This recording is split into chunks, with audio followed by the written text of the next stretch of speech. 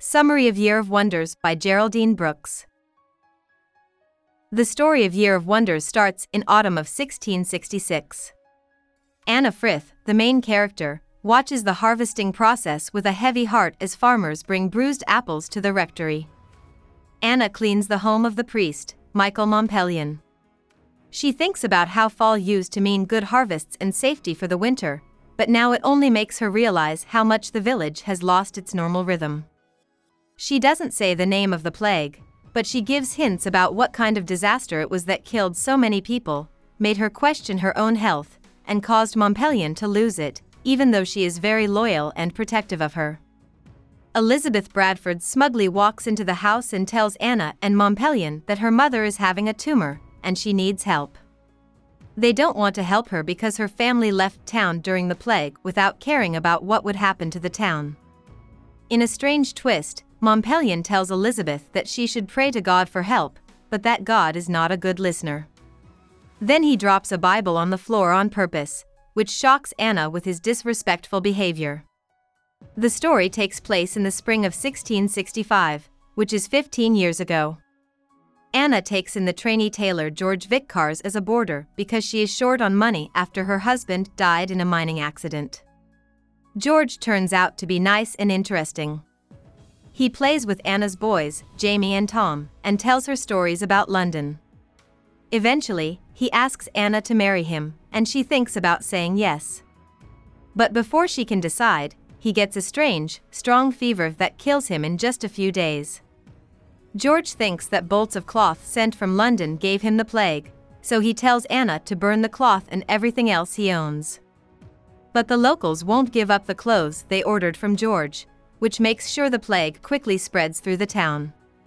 While Anna is serving dinner at Bradford Hall, she hears a visitor from London talking about how cruel it is that the plague is spreading in London.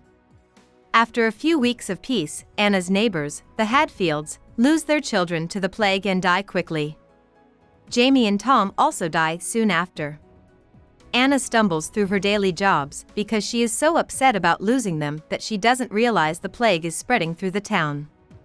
One night, she is looking for a lost sheep when she comes across a group of locals beating up Mem Gaudai because they think she is a witch who caused the plague. Anna tries to protect Mem, but the crowd dunks her in the lake anyway. This was a superstitious way to find out if a woman was a witch. Ennis, Mem's niece, comes along and saves her from drowning, but the crazy crowd hangs her instead.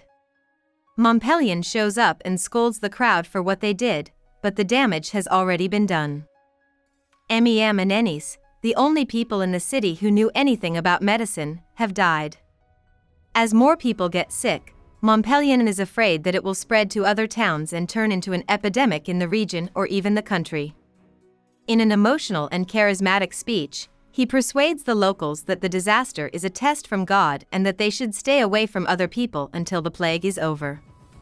The Bradfords are the only ones who don't agree, so they use their money and power to get away from him. As the wife of the priest, Eleanor Montpellier's job is to take care of sick parishioners. As the plague spreads and the work gets harder, she hires Anna to help her. Anna gives birth to Mary Daniel's baby even though she has never done it before. After that, she becomes the town's doctor and nurse. Almost everyone who gets the plague does die though, and Anna and Eleanor can only try to make their pain go away. The people act crazy because they are too stressed out from fear and grief. Anna finds out that some people are buying charms from someone who says they are Ennis' ghost. At the same time, Anna is trying to dull the pain of losing her boys by taking large amounts of poppy oil, which is an opiate. She goes back to Ennis and Mem's garden with Eleanor in the hopes of learning some of their old herb knowledge again so that they can treat the plague better.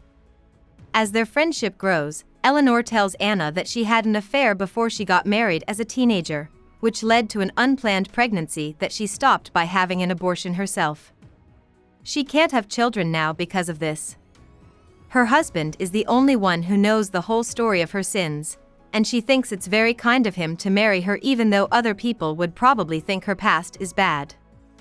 At the same time, the town sexton passes away from being too tired to dig any more graves. Anna talks her dad, Josiah, or Joss, into becoming the new gravedigger.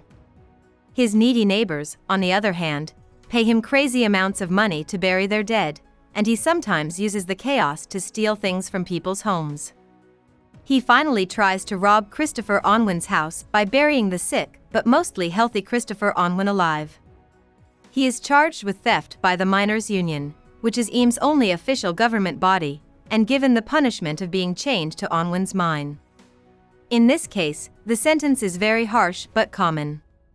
After a few hours of pain, someone from the criminal's family will come and take the knife away.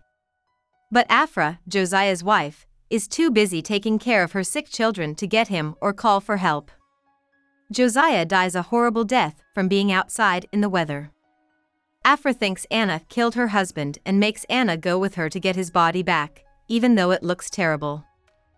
Anna says that more than half of the people who lived in Eam have died and that village life is almost completely broken up. A lot of work and trades go unchecked, and people don't meet in public because they're afraid of getting sick. More and more people in the village are buying fake charms from the mystery ghost, and John and Urith Gordon start beating themselves to stop God from punishing them. Montpellier quickly stops the Gordons from spreading what he sees as extreme right-wing ideas to the rest of the locals. At the same time, he severely scolds a young woman named Jane Martin for drinking and fornicating to deal with her grief, calling her a whore and a sinner against God. Montpellier tells the town that they need to burn most of their things as a gift to God and to get rid of any living things that could spread disease. Brand Rigney and Robert Snee show up with Afra, who they found selling fake charms, while everyone else is getting ready for the blaze. Everyone is mad at her for taking advantage of their fear, and they all agree that she should be put on trial the next day. But Brand and Robert lock her in a sewer pit overnight, and the experience drives her crazy. At that point, it doesn't make sense to hold a hearing. Faith, Afra's only surviving child, dies of the plague, and Afra, who has lost her mind, won't let the body be buried. Nobody is getting the plague anymore, and Montpellier holds a Thanksgiving service one Sunday because his wife asked him to. In the middle of everyone praying for safety in a field, Afra shows up fully crazy with a knife and her daughter's body on her back. She kills Eleanor by cutting her throat when Montpellier and Eleanor try to calm her. The story picks up in fall, where the prologue left off. Montpellier has lost his faith in God and, it seems, his will to live since his wife died. Anna takes care of him to take her mind off of how sad she is. In the end, they have sex because they are both lonely and want to feel better. Afterward, though, he admits that he refused to have sex with Eleanor while they were married to make up for the sins of having sex before marriage and having an abortion. Anna thinks Eleanor is acting crazy and badly, which makes her feel guilty and regretful for a longer time than she needs to. Anna runs into Elizabeth Bradford as she is leaving the church. Elizabeth tells Anna that her mother doesn't have a tumor but is about to give birth to an unborn child and is in danger of dying. When Anna goes to Bradford Hall, she gives birth to the baby and saves both her own and Bradford's lives. Elizabeth wants to kill the baby to hide the shame of having a child outside of marriage, but Anna stops her and agrees to leave town with the baby to hide where it came from. Before she leaves Eam, she meets Montpellier. He tries to forgive her but fails, but he gives her his horse to help her get away. In the ending, Anna has moved to Oran, Algeria, a Muslim city.